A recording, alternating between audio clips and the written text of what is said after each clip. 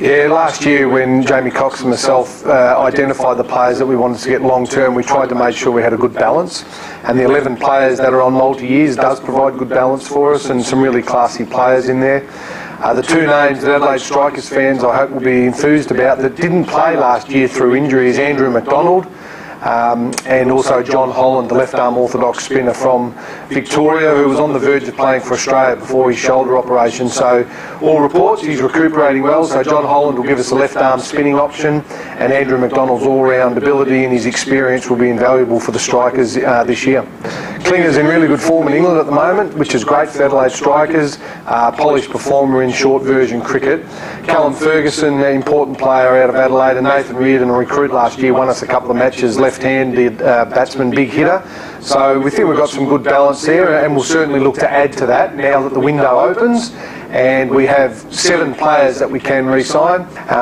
Then there's a couple of other players that we've identified on our list from last year that we would like to renegotiate.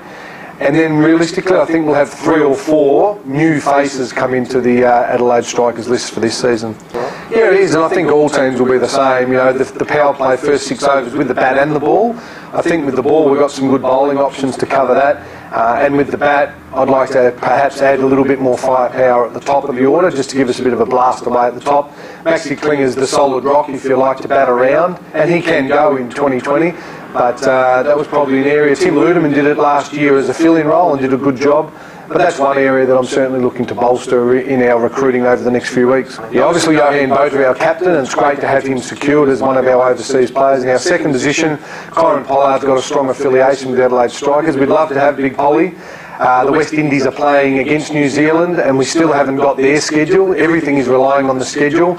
If Pollard was available for 6 or 7 of the matches, we would go that way, but our early indications are that Polly won't be available very much.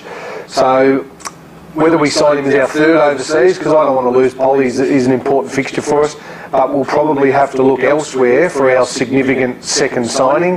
And I think a lot of the sides in the BBL will be in the same boat. We'll use the trade week, which I believe is going to be about a month before the BBL starts, to see how our group is fitness-wise, if we've got any holes in that position, and obviously form. If there's players horribly out of form, well then we'd want to look at the trade window. So it's going to be a tough period because I'm tipping a lot of players aren't going to want to be traded, but it's a fairly ruthless and brutal game. So at this stage, we're not looking to do a lot of trading, but when November arrives, that story may have changed. No doubt, you know, it was a very fine line last year between pleasure and pain, and for the Strikers fans, that horrible match against the Brisbane Heat where we lost off the last ball of the game, ultimately that cost us a finals berth. No excuses because we had a couple of poor performances as well.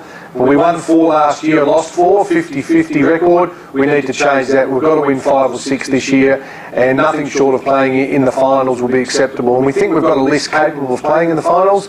It's all about execution in 2020 cricket and players backing themselves. So I think with our 11 re-signed players that we've got a pretty strong list, and if I can add 1 or 2 players to our depth, I think we'll be well placed this summer for the BBL. Adelaide Oval, there's no better environment, there's no better atmosphere, new seating, new grandstands, state-of-the-art facilities, the best cricket ground in Australia, if not the world. Adelaide Strikers fans, come and make a noise in the sea of blue and support your team, and we'll be doing our best to make sure we play BBL finals this summer.